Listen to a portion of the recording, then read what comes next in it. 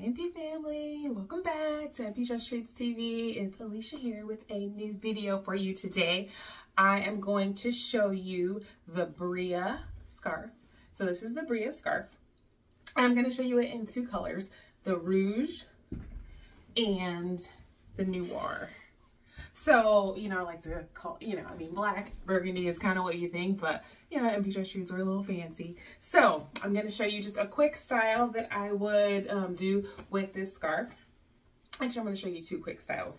So, one is the bow on top, which is like one of my favorites, and I think it kind of goes cute with like this dress. So, if you want to pair it with like a maxi dress because it's winter with like long sleeves and then some Converse, I think that would be super cute. So, we're going to take it and we're going to fold it in half, into a triangle, and then fold it again, and then keep folding it.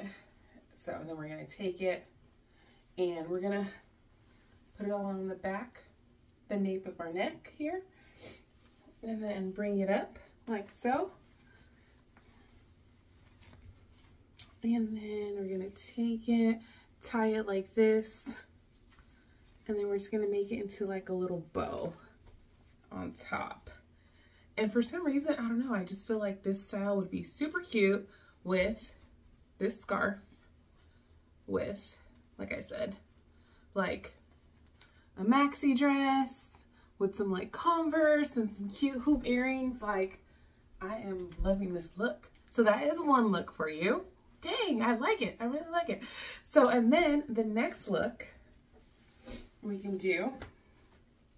take it and we could just do like a little keep it folded in half, and then do like, I don't know what this look would be called, but just take it around the back of the hip, like take the two sides around the nape of the neck again, and then just tie it like that.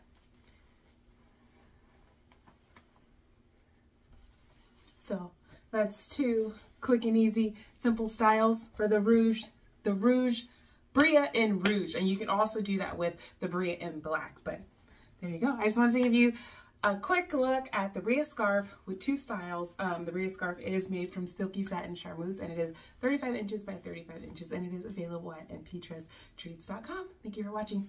Bye.